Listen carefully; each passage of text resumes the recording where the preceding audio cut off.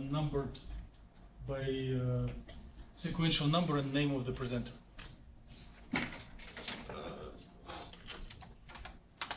If it is not first time when you see Microsoft window, just, yeah. All right.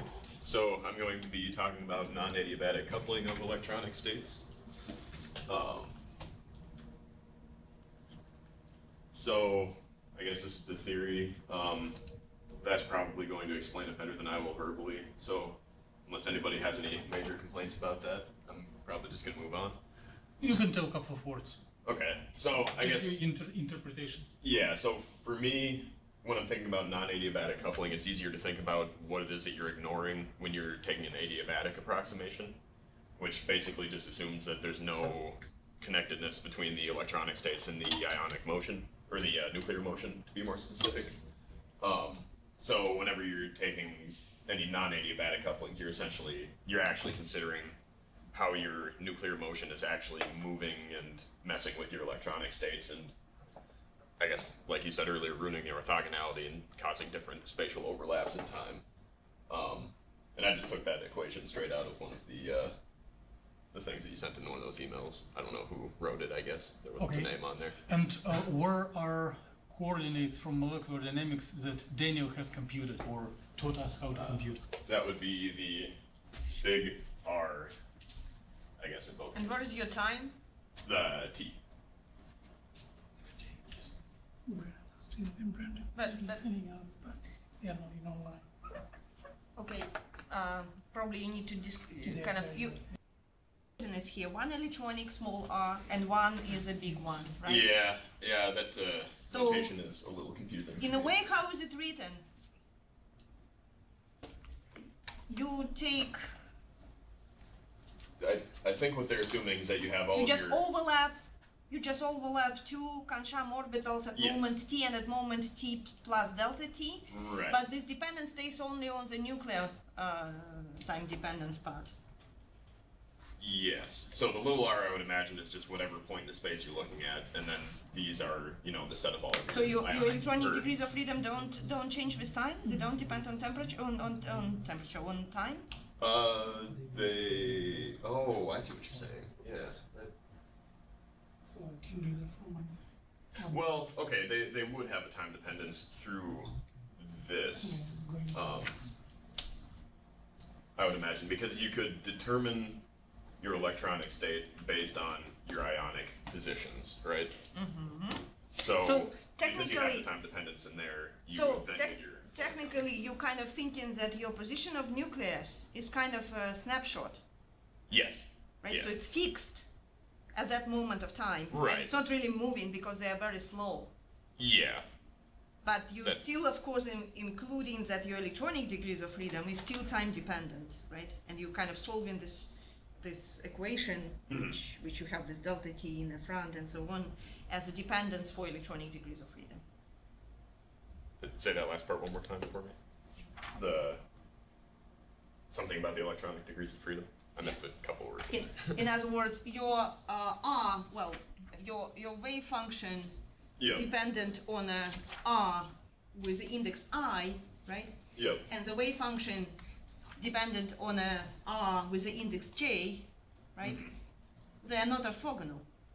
Because otherwise, if you don't have time dependency for your r, and r is exactly the same, well, I mean, they have to be orthogonal, right? Right. Which means if they have different indexes, then this integral should goes to zero. Yep. But they are not, because technically you're taking them at different moment of time. Right. Yeah, because we've got. And that's why this overlap will have some values, right? Okay. But nuclear are considered like really fixed at this moment of time. Yes. Or at least as far as I'm aware, yes. I would say I would put it probably backward, like your nuclear is not time dependent, but your electronic degrees of freedom should be time dependent. Okay. In this equation. But if you understand it, it's fine. Yeah. Just the way how you define it. You kind of answered it already. Yeah. Yeah, that would probably make the notation. Yeah, I'd have to think about how to write that. Okay, so after you have run your molecular dynamics, I guess you don't explicitly have to make a duplicate directory, but I would highly recommend it so that you can't mess anything up in your original molecular dynamics directory. So just make a new directory, copy everything from your MD directory into that one. If you have any files that start with a lowercase p, just get rid of those with remove p star. It shouldn't affect anything because none of the important files start with a lowercase p. And then you're going to need to edit the postcar file. Excuse me. The postcar file. Before you go into postcard file, Yep. right? So it looks like you don't have wavecars on these directories as an output. Am I right? Oh, it's right there. But it's only once. But again, you run dynamics. It should be time dependent then. So your wavecar has information on each of your time scale along the trajectory? Or it's just a wavecar which is taken at the very last moment of your trajectory? I actually don't know exactly what the wavecar has. It's a binary file, so yeah. I would imagine that our car has a lot of the vital information. You can take a look on the size of the wavecar. I mean, Yeah. just I should be curious about it. Mhm. So you can take a look on the size of the wavecar when you create it after the first step of the dynamics. Yeah, And if then the look at size it is not later. increased, Yeah. doesn't matter was it binary or not. If the size is exactly the same after you'd run thousand or how many steps, Right, then you're clearly so not changing clearly it's just size. rewriting your wavecar at each moment of time. And I think this is what is that. What is it doing? I think It's that's how not that collecting information on a wave function at each moment of time because then your file would be enormously yeah, huge in gargantuan. size. It's just rewriting your wave card at each moment of time. Mhm. But would you recommend to use this wave card, save it? Is it really useful? Because you said like, oh, you have to duplicate everything from your files. What about this file? You shouldn't explicitly need that. Well, no, you. Okay. So Later on, you will need a wavecar file, so but that will be later generated. on, actually, we have to recalculate this wave card. Right. Yeah, at and you some need stage. to recalculate it every Then time. the question is, why do we recalculate and why we're not using it right away? So why to do it twice? So, spending time for nothing then. There should be some tricks there then. Why are we doing what exactly twice? Why are we not using this wave card? Why we actually have another step to run the WASP and recalculate the wave cards when we calculate non-adiabatic couplings? Oh, yeah, I see what you're saying. That Or we would use these actually, wave cards. Yeah, that seems like that should be a shortcut. This is your after running viable. MD, right? So Right, this is just yeah. you. This is what kind of part which Daniel was discussing, Mhm. right? So you run your molecular dynamics. You got all these files. Yeah. Right? Well, yeah. And 'cause we if- not, and then you're saying you copy everything. You're renaming your postcard. I guess this would be on your next slide. But actually, you're renaming your concard probably, right? Not postcard. Concard to postcard. Yeah. You use concard for the next step, not postcard. So Concard has a last geometry. Right. Yeah. It's a And postcard. but wavecard yeah. also the wave function Oh. of the last step. Postcard has your initial geometry, but you need Yes, concards which but- include all information. I believe that we actually want the postcard and not the concard for this part. Let's not I would confuse think- confuse each other. Tell us first how many slides do you have? Like 10. Okay, before going through the slides, give us in one word or two words approximate content of each slide. So And this is slide number 3? yeah, Number something 2. like that. Number Yeah, 2. this is like the very beginning of what you actually do to calculate your couplings. Because this has turned into a multi-step process every time I've tried to do it. So you run molecular dynamics, then you want to create all of your like PXXX files where XXX is whatever number. So added with. okay, good. And then? Um, And you will explain how you do it. But then? Yeah, so after you have all those, I guess I wrote a script on here that I'm going to mention that if you have your molecular dynamics separated into multiple runs, because you couldn't do it all in 48 hours, which is what happened every time for me, then you need to rename hundreds of these P whatever files. So that script basically, and then I'll make a separate directory where you actually do all the coupling computations and run those So scripts. about the coupling computations. Yeah. What is the connection between this PXXX file and coupling computations? the coupling computations use those PXXX files, which are essentially, they're the exact same thing as a postcard, but at whichever ionic step. Here we And now please tell what is the connection between PXXX files and question that Daniel was curious about. Which Oh question? crap, which question Can you was that? rewind the question? Yeah. Daniel was trying to answer which information his molecular dynamics is funneled towards computation of couplings. Yeah. So after you run molecular dynamics, you do have all of the information on where all of your nuclei are at every step in time. And so each like PXXX file is a snapshot of your system at that step in time. So we are going to explicitly make a separate file for every ionic step. And that is coming up next, I guess. So which number of iBryon you used? What's that? Which number you used in iBryon keyword for molecular dynamics running? Is that the one that tells you, or that tells it which things to compute, I guess? I think that one was 2, if I'm not mistaken. If that's the one, I always have to look at memory is not my strong suit, so I always have to just look at them on the wiki. But returning back to my first question, so do we need or don't we need this wavecar? This wavecar we do Anyone not can need. We do not need. We do. Well, if you rerun your molecular dynamic part, like this was like you run it like several times with interruptions. So after you done your first, I don't know how many femtosecond, would you use this wavecar to restart your molecular dynamics? Would anyone use this wavecar to restart molecular dynamics? No? Why not? I guess It will save you a lot of time because anytime when you run DFT, you start with a guessing wave function. But you don't need to guess this, right? If you have this one. So if you have interruptions in molecular dynamics, and if you have a wavecar saved and created successfully, then you might as well just throw that in the next directory. Use it as an input file to restart it in the next directory and restart it. You save a lot of time with this. However, you cannot use this wavecar for the non-adiabatic couplings calculations. Right. Why? Because this is only one step of like 1,000. Oh, you can So it's not really... you can run it and resave it, right? Like save it after one femtosecond when it's created, you can call it wavecar 1, then it will be wavecar 2, and 1,000 wavecars. You can probably save them, but we don't do it. Any reason? Anyone knows why you cannot use this wavecar for calculation of the non-adiabatic couplings, or actually for calculation of just regular electronic structure calculations? Anyone knows? No? Have you been ever trying using this? John Fogel knows. John? I don't know, does he hear us? It is very simple and provocative question. Most of you know the answer. Does it have to do with like spin restriction? We don't usually write it. That's why I never used it. Yeah. Any ideas? Does it have to do with like spin restriction versus like non-collinear spin or anything like that?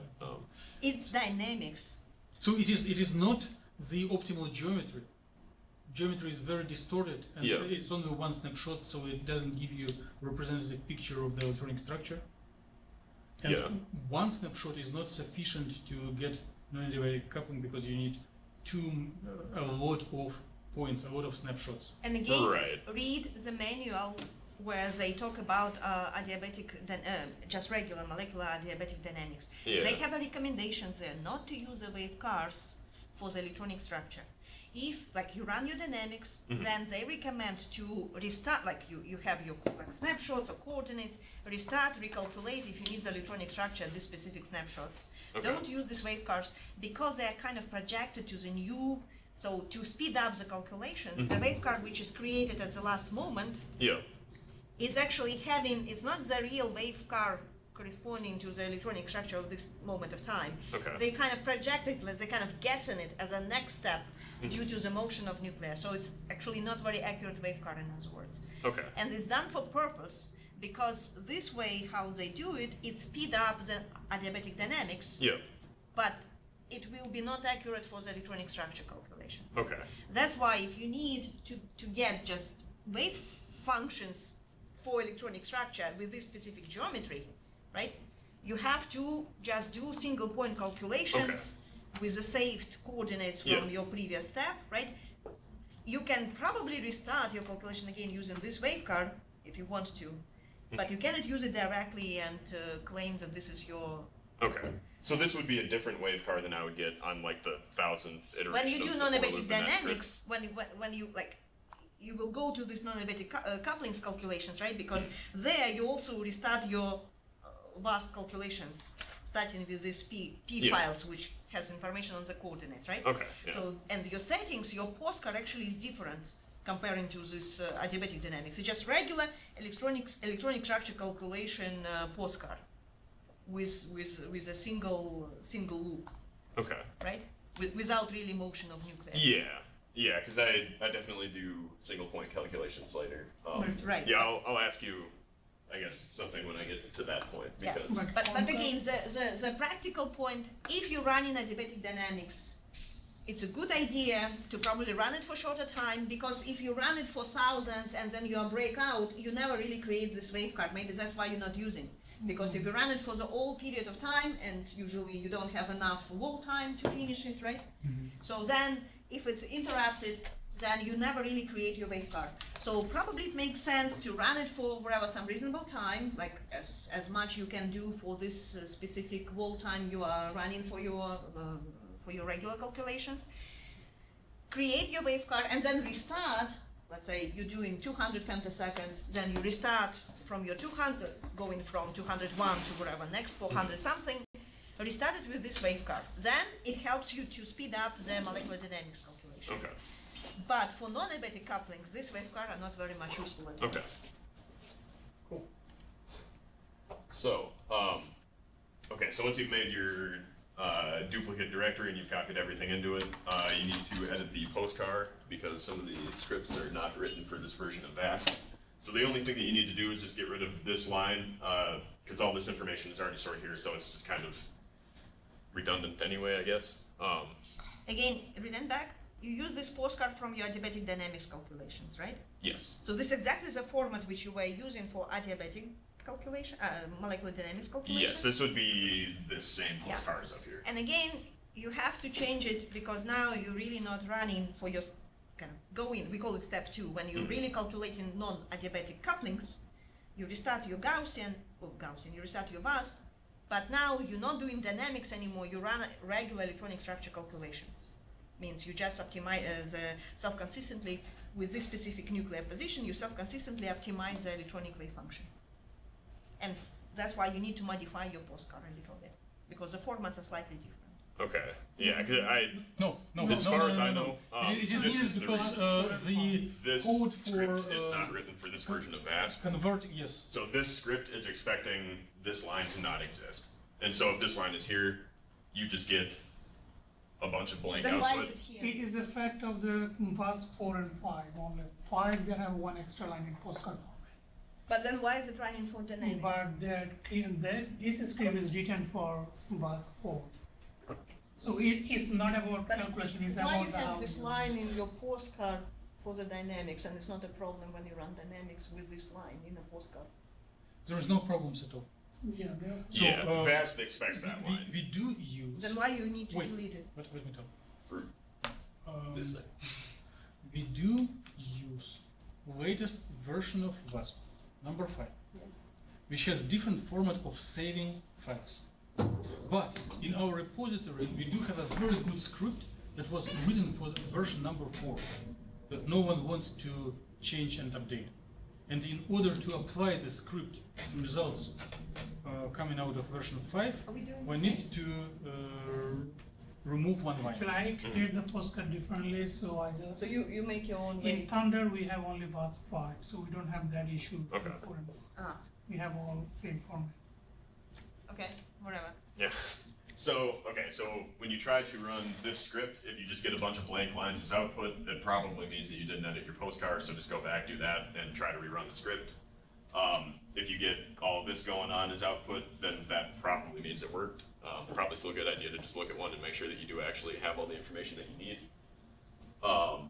So after you've done that, So for me, all of my molecular dynamics jobs took more than one run. So I had to break these into multiple directories. And the script that I found was not working for me. It would only work in certain cases, I guess.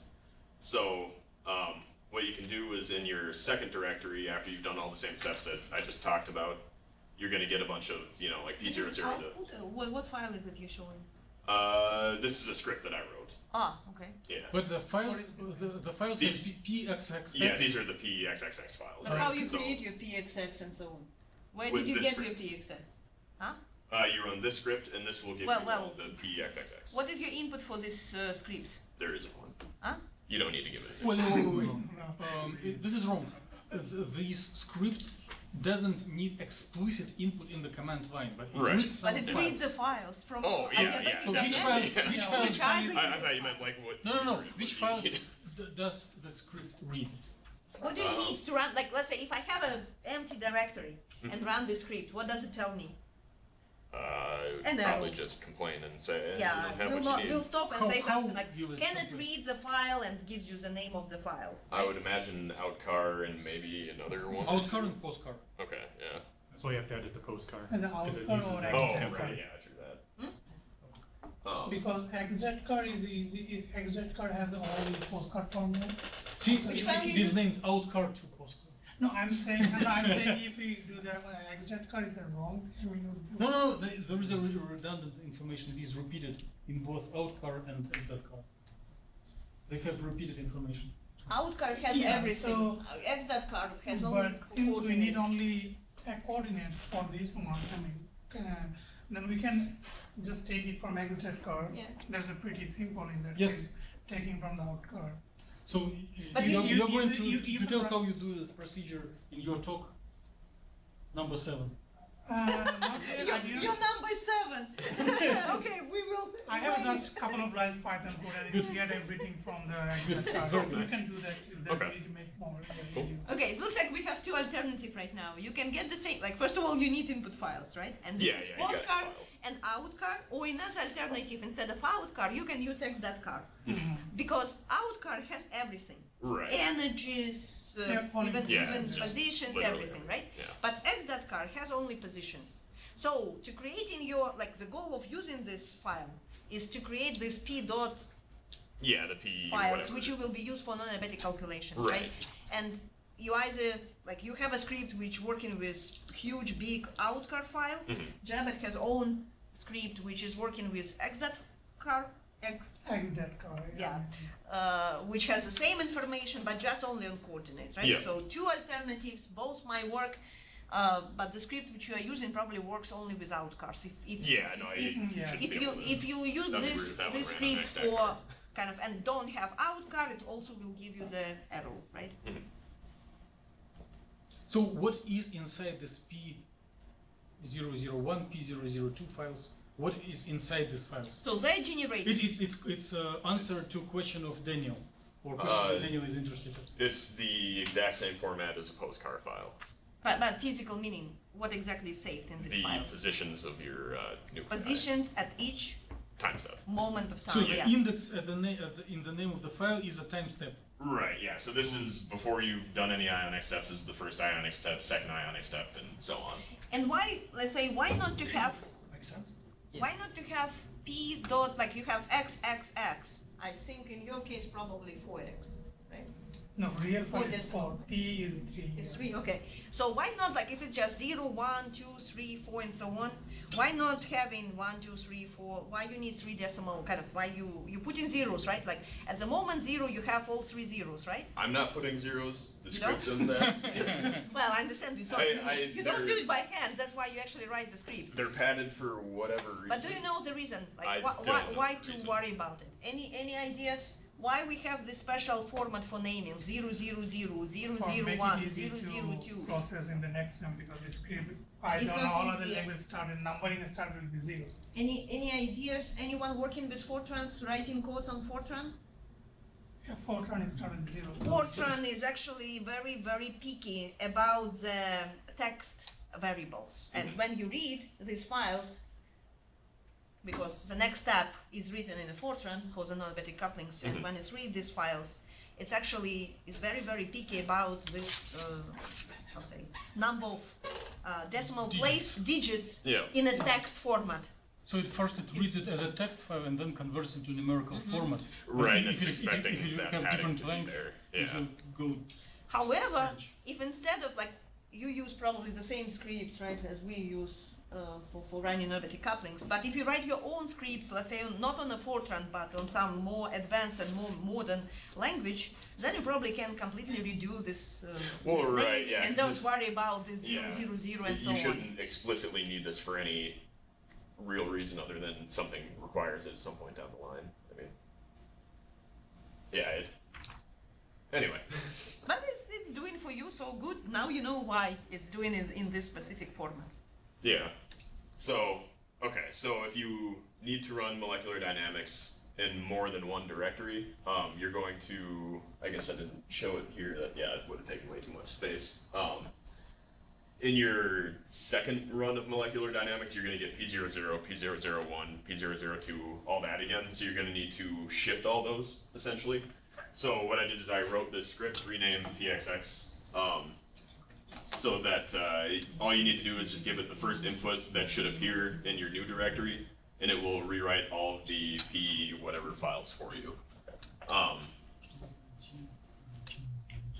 So if that script fails, like it did in this case, usually, so basically what this did is it rewrote P000 to the first index and then it quit.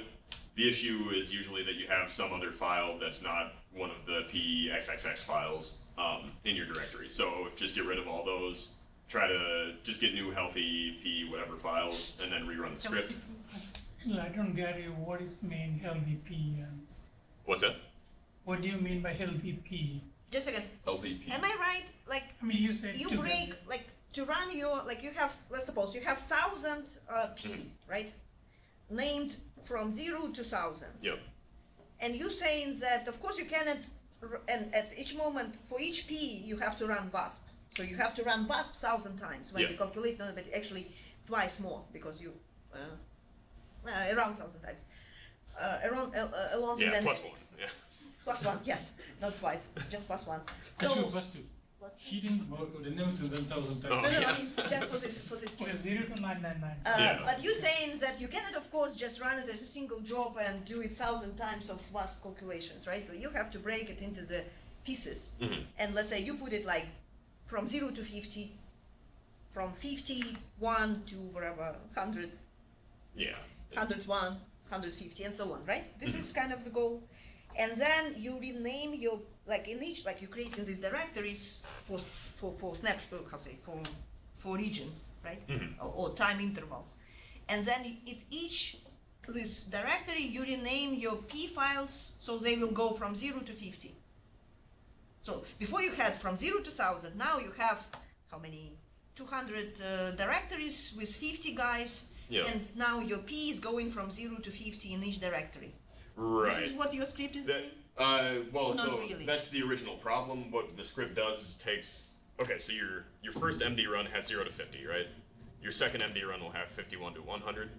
So what the script will do is it will, okay, sorry. So after running this script, you're gonna have, what, like 20 directories that all have P000 through P50. So you need to go 0 to 50, 51 to 100. Oh, okay. Now I understand. So you run molecular dynamics in different directories. Yeah. So that's why Yeah, you 'cause run otherwise you in each overwrite all your directory. You files. run your script for creating this P. So now you have numbering of P in each directory is the same. But now you want to really make it from 0 to 1,000 rather than 200 times from 0 to 50. Yeah, because if you have everything in the same directory, you're gonna end Okay, up overwriting good. everything, Okay, and that's yeah. just dangerous. Is it clear or not? Why he needs it? Actually, I was texting. Sorry. Because it calculates So it- overlaps of wave cars. So if your indices are mismatched, so you would be like overlapping your first step with your 100th step possibly. So Because that's why- initially you don't have any web card, it's guessing the web card, so that web card may be not 100%. yeah, it doesn't know there's a previous run. Yeah. So Right. you Yes. Yeah, and the script is always Yes, just going to give you it's 0 to however many steps. So if you overlap 5 step, you can assume that after 5 step is correct. Yeah. If it fails again, let me know so I can debug the script. I have not been able to break it other than doing stuff like this. Or I guess if you have this situation and you removed explicitly this file, it would probably also break because you have this weird jump right there. That's why I recommend just rerunning the outcar and postcar because that takes like 5 seconds.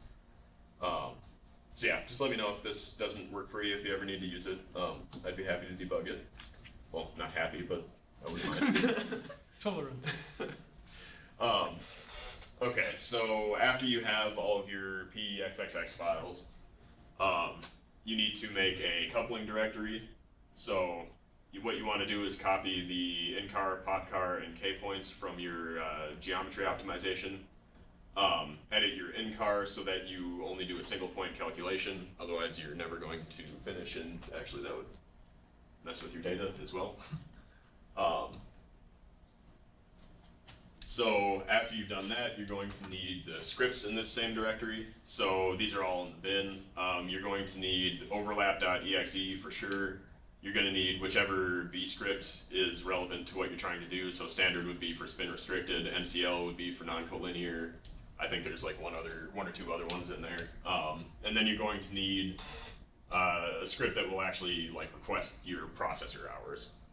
So you need to make in-car and a energy pop, or sorry, input overlap and energy pop for the overlap script. Those are just the same as they usually are.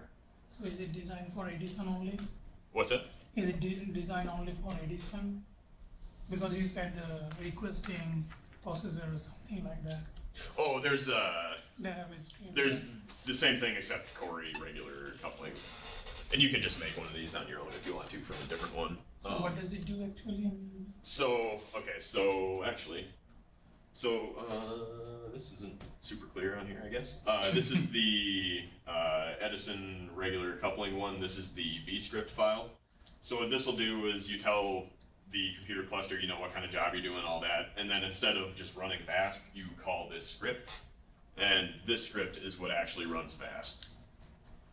So I guess the important things to, oh, one thing that I forgot to mention, actually.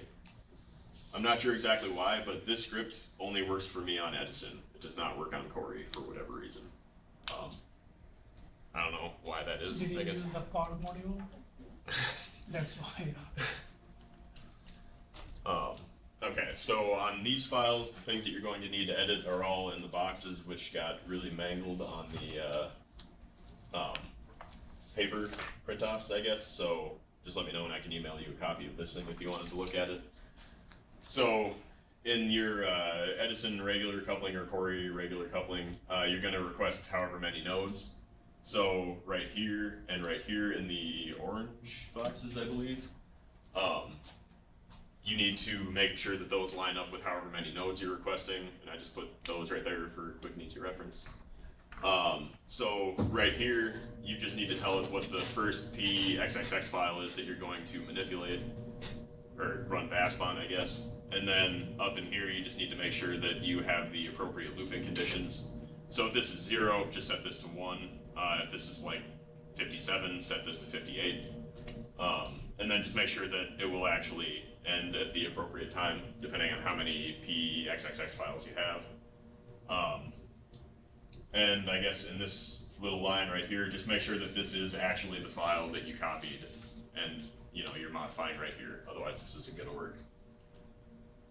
So after you've done that, just copy all of the PXXX files into your coupling directory, and then just run sbatch on your Edison regular coupling or Cori regular coupling, whatever it is that, whatever file it is that you have there. Just make sure that you run sbatch on that file. And that's it. Then you have coupling. That's it? Yeah. Last slide? Okay, let's thank Landon. Let's go one slide back. So please point your laser pointer on the near the orange box, overlap exe, lower, one line lower, here, yes. Yep. So tell us more, just your vision, your interpretation, what this code does. The overlap.exe? Yes, yes.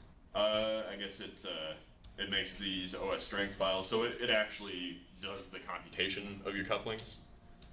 So what is the input and what is the output for this code? Even if it is not explicitly mentioned, but what it reads from file and what it writes into file. It takes your electronic states from your wave car. How many wave cars? 2 at a time. So like 0 and 1, 1 and 2, 2 and 3, the 2 adjacent time steps. At least I would think. And then it basically calculates this using... So this overlap .exe implements this equation? Yes. For a given time step? Right. And your phi at time t is wave car? Yes. And your phi at t plus delta t is wave car new? Or whatever? Wave car and wave car old. Yeah. Okay. And which file can go to the equation? Oh, yeah. So this v sub I j. Yep. In which file this v is saved? That would be... Let's see. Next line. Should be The in next the line of OS the strength. And if you think longer? Or master equation. If you think even longer? Coupling. Yes. So it should be matrix like with orbital indices skipped, like square matrix from first to last orbital, or from first active to last active orbital. Okay. Yep. And then in your script there should be renaming of the coupling into coupling with time index, right? Right. MV So coupling, it moves coupling, it to whatever your period. added new decimal is. Okay. I was wondering why is moving coupling to coupling. No, there is a red, It's red these font which is colors not. don't show up Oh, super well okay. in here. Yeah, that's right. Is it better? Yes, it is. Oh, yeah, you also don't need to have this one with the initial zeros, because the printf statement handles that for you, so, yeah. More questions to London? Daniel? You are the target audience for this talk. It's your chance to ask. I understood most of it, but the part, Next week you repeat everything. yeah, the only thing that got a little overwhelming was whenever you had all those P1000 files. How many files did you have right there? Yeah. Oh, yeah, when it's all said and done, you should have, well, for me anyway, I'm doing 1,000 steps, so yeah, you got like 0 to 999.